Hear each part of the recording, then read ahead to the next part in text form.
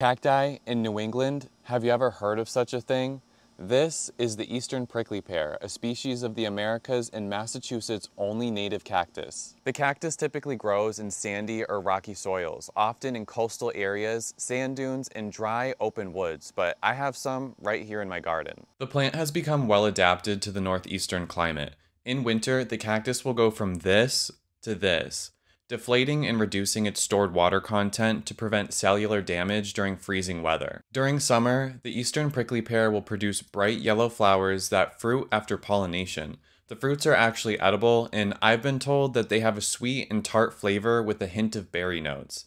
I've yet to try them, but I'll report back to you late summer when they're ripe. The plant's pads are also edible. However, you want to make sure to properly prepare them because they have these tiny hair-like spines that are barbed and form in clusters.